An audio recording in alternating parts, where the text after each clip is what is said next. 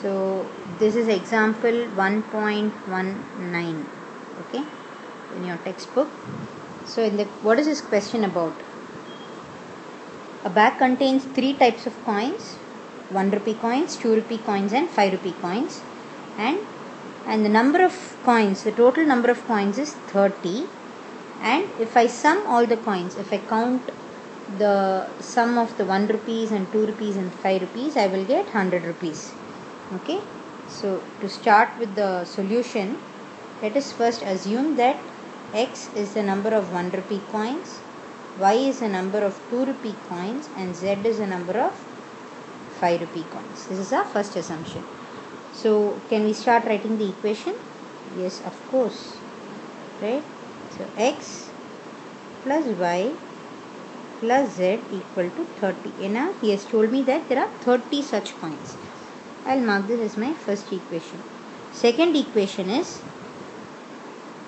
x 1 rupee coins plus y 2 rupee coins plus z 5 rupee coins equal to, what is the amount?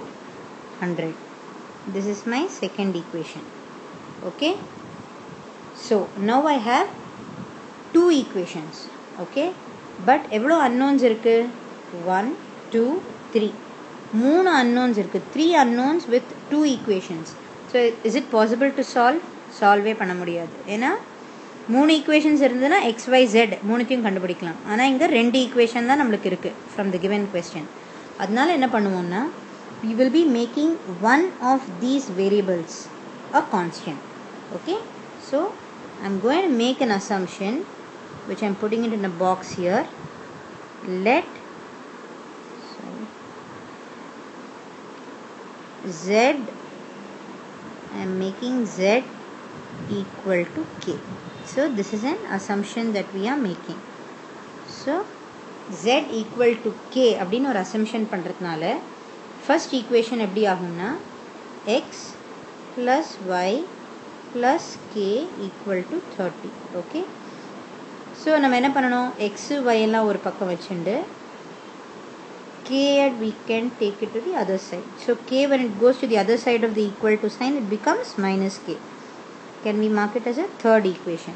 Second equation நீங்க மாத்துங்க, x plus y, x plus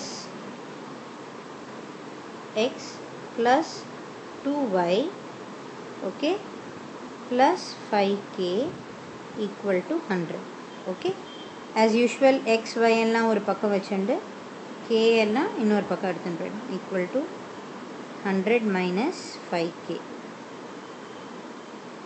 This is my fourth equation. Okay, so now I have 2 equations and I only have to find x and y. Okay, x and y கண்டுபிடிச்சா போதும், and I have only 2 equations, 3 and 4. So what is the method we are going to use? We will use the determinant method. So determinant method la first என்ன பண்ணுவோம், we have to find out del. Del கண்டுபிடிக்கிறதுக்கு from equations 3 and 4 just write the x and y coordinates. 1 1, x and y coordinates here is 1 and 1, and inga it is 1 and 2. So 1 2. Next என்ன பண்ணுவோம் நம்ம, this into this minus this into this. So it becomes 2 minus 1, which is equal to 1. That is my del. இதே மாதிரி இப்ப del x கண்டுபிடிக்கலாமா? So what will del x be? del x க்கு எப்படி எழுதுவோம்?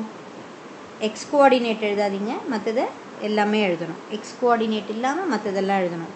So first we will write 30 minus k, and y coordinate is 1 from equation 3, and from equation 4 it is 100 minus 5k, and inga y coordinate is 2. Okay, as usual this into this minus this into this. பண்ணா என்ன வருது, 2 into 30 minus k minus 1 into 100 minus 5k. Correct? So 60 minus 2k, this writing the 0 properly, minus 2k minus 100 plus 5k. Okay, so you get 3k, that is plus 5k minus 2k becomes 3k, and minus 100 plus 60 becomes minus 40. This is del x. So this is now can we find out del y? Okay, del y enadhu y coordinate எழுதாம x coordinate எழுதணும். x ஓட coordinate என்ன? 1 and 1, and you have 30 minus k and 100 minus 5k. This into this minus this into this. So 1 into 100 minus 5k minus 1. The bracket lo pottukonga so that we don't make mistakes of plus and minus 30 minus k. Idu enna agum? 100 minus 5k minus 30 plus k. Enna minus it becomes plus k. Minus 1 into minus k is plus k. So on further simplification it becomes 70 minus 4k. Okay, right? So the next part is obviously to find x and y. You know that x is equal to del x by del. Del வந்து 1 ன்னு கண்டுபிடிச்சோம் இல்லையா? And del x was 3k minus 40. By 1 ன்னு இருக்கிறதுனால we can directly write 3k minus 40. And y is equal to del y by del. Del is again 1, so it becomes 70 minus 4k. Okay, therefore x, y and z answer is 3k minus 3k minus 40 comma 70 minus 4k comma z வந்து நம்ம k ன்னு assume பண்ணிட்டோம். So இதுதான் அந்த solution set. And k என்ன value எடுத்துக்கலாம்? Non-negative integer, so it will start from 0, 1, 2 அப்படி. But k cannot be any value இல்லையா? So அதுக்காக நம்ம என்ன பண்றோம்னா we say that இந்த rough workல போடுறேன். We say that k can take values between 14 and 17. எப்படிடா எனக்கு 14 and 17 வந்தது? How did I get 14 and 17? Let me put that in a different color. All you have to do is, you know that x is equal to 3k minus 40. Okay, now you assume this is equal to 0. So 3k இது minus 40 equal to அந்த sign போயிடுச்சுன்னா it become plus 40. அப்போ k என்னவா இருக்கலாம்? 40 by 3, which is approximately greater than 13, so we take it as 14.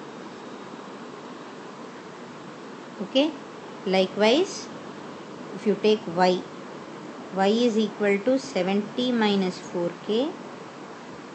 Okay, equated to 0, you will get 70 equal to 4k, equal to on the side pedra the plus 4k aidum. Now k is equal to 70 divided by 4, which is approximately 17. So k takes the values between 14 and 17.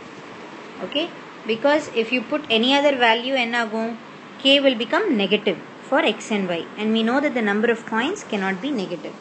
So that is why k is a non-negative integer and it will take values between 14 and 17. So this is how you solve this sum.